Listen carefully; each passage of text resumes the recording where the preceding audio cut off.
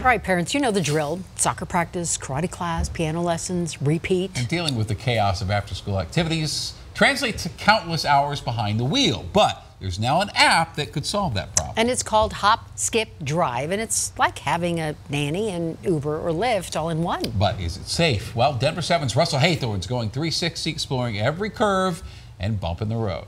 It's a fast, convenient, and easy way for you to get to work, the airport, or home after a few drinks. But let's put down the beer and pick up the juice box. An Uber for kids. You heard that right. If you didn't already know, there's now a, quote, Uber for kids. It's a company called Hop, Skip, Drive. And just like its counterparts, Uber and Lyft, in the adult world of ride sharing, it's changing the way families get around. I think it's a good idea for the right situation. We're going 360, exploring multiple perspectives and how it works, starting with a parent who's already a believer. It's really easy. The drivers are super friendly. David Chavez is a single dad. Being a single father, I think that it helps out a lot, especially, if you work full time. Parents don't have the resources to go and pick up their children. I would get out of work early and I had to make up my time somewhere else, some other day. Here's how it works. Just like other rideshare apps, parents select a pickup place, drop-off location, and a time up to 8 hours in advance. But unlike adult ride-sharing apps, Hop, Skip, Drive has parents select a password. Tanya, your code is... A code that must be known by the kids and the drivers. Your birthday, please? And drivers like Naftalina Allen are put through the ringer when it comes to background checks. They can check everything, the record and everything, make sure we are who we are. Parents can also give special instructions. Hi, Damien. Like going into the school or up to the door when picking up younger kids. Give me your birthday, please. So it can be a secure pickup.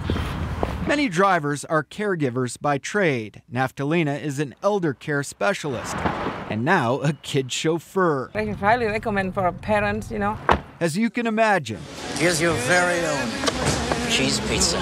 Just like Kevin McAllister in Home Alone 2, many kids are big fans. That's fun. And the bus is always noisy and over here it's chill. Today I feel like we're gonna get there early and finally have some free time. In the Kinsey household, They're good. I'm the mom of an 18-month-old and a 3.5-year-old, and we're very busy all the time. Like this. Busy mom Amanda. Where's the other ferry? And her husband use a similar service called Nano, not a ride share, but a nanny share. What I feel like it's allowed me to do is to build a stable of people that I trust and can rely on, so that I know that someone will probably be available. While the Kinseys are comfortable with nanny share, they're on the fence about Hop, Skip, Drive. If the vetting process is thorough and they've got quality people coming through and I have an opportunity to get to know some of those people, yes. But would I hire a driver I had never met to pick up my child? No. It is certainly a delicate proposition. There's always reluctance when it's your kids. The age limit for riders is 6 and older. Still, some parents question the naivety of young kids. What if there's someone posing as a driver who's able to convince your kids to ditch the universally accepted rule, never get in the car with a stranger? No, thank you. I'll drive my own kids. Yet, we've found the overwhelming majority of parents do seem willing